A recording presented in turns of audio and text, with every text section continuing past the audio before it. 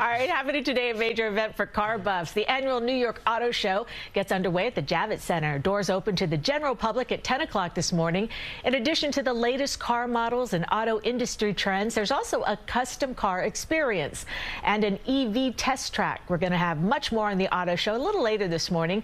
CBS News' John Diaz will be there live starting at 8 o'clock on our streaming platform, CBS News New York. I actually think that was Diaz breaking the speed limit inside there in that EV. He's doing like 40 miles an hour in at 20. I'm totally kidding.